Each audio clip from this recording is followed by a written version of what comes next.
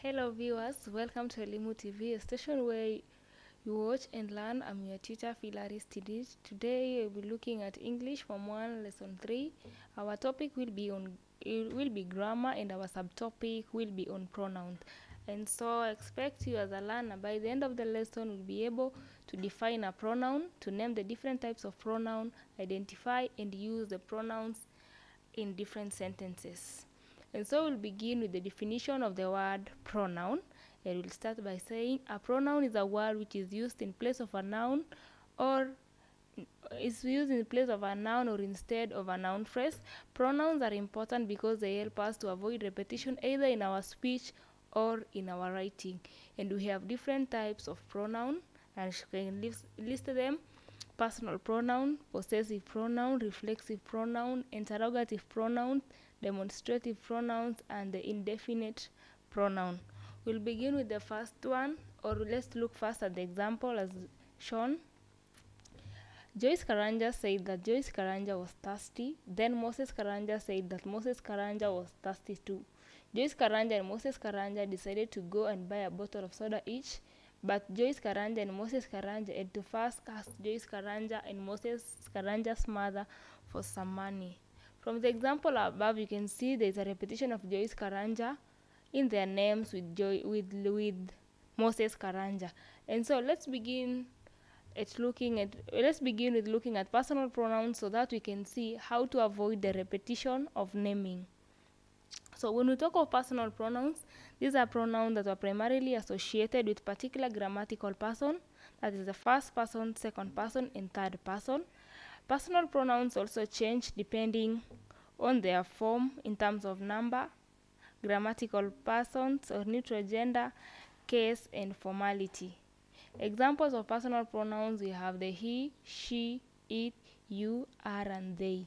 The he, she, and it are in their singular form, whereas the we and they are in their plural form because they refer to more than one person or thing.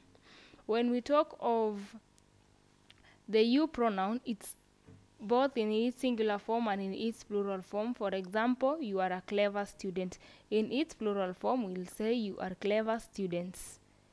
And we have three types of personal pronouns as shown in the table below. The first person, that is the person speaking. For instance, I'm the speaker. And in its singular form, we'll have words such as I, me, mine. Whereas in its plural form, we're going to have the plural of the speaker can be we, us, our. Then the second person, this is the person spoken to, or the person that the first person is addressing. You, your, and yours. In its plural form, we're going to have it as you, just as we've said. The you occurs both in its singular and plural form, your and yours. The third person, this is the person being talked about, or the person being spoken of as the subject. He can have it as he, she, him, or us. In their plural form, we're going to have them as they, their, them, and theirs. Example: Joyce Karanja said that she was thirsty. Then Moses Karanja said that he was thirsty too. So from the examples, you can see that we are using the pronoun she and he to avoid the repetition. And when we want to place them in their plural form, we're going to use the pronoun they. We're going to look at the impersonal pronoun. The impersonal pronoun it is in its neutral gender. It's neither masculine or feminine, and it's mostly associated with the non-living things, such as weather and buildings. For example, it is sunny today. It is my house. The pronoun it is in its neutral gender as it does not state either the masculinity or femininity in the sentence. Look at possessive pronoun. They are used to show ownership or denote possession. The following are the words used to denote the possessive pronoun: has, his, mine, yours, ours, and theirs.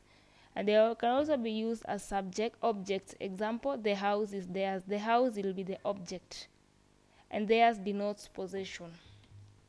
Can we look at demonstrative pronouns? These are pronouns that point out how far a thing or a person is. They include this and that in their singular form.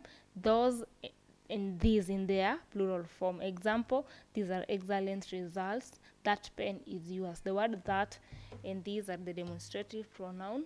We look at interrogative pronoun.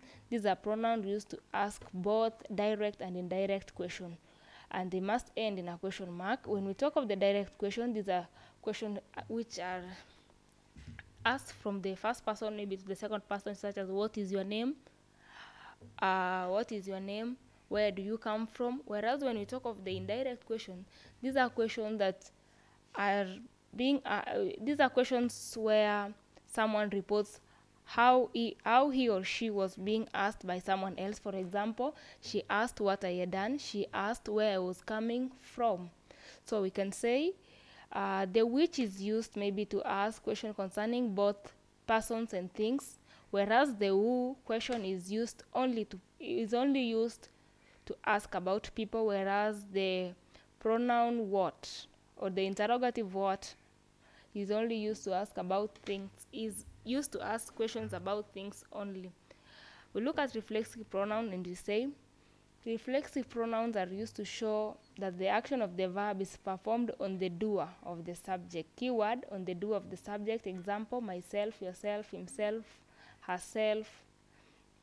In an example, you can say he hurt himself. The doer of the subject is where the action is being performed to. He hurt himself.